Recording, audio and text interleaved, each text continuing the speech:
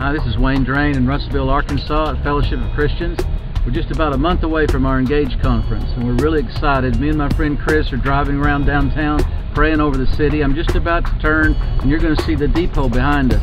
In the 1940s, at this depot, there was a well, and Smith Wigglesworth preached, and hundreds of people got saved, got filled with the Spirit, got healed, all kinds of things happened. We believe something special is going to happen this year at our Engage conference as we take the theme, Love Your City. My friend Chris is going to tell you a little bit about it. And we're excited to invite you back again this year, April 11th through the 13th. We're going to have Alan and Captain and Scott back with us.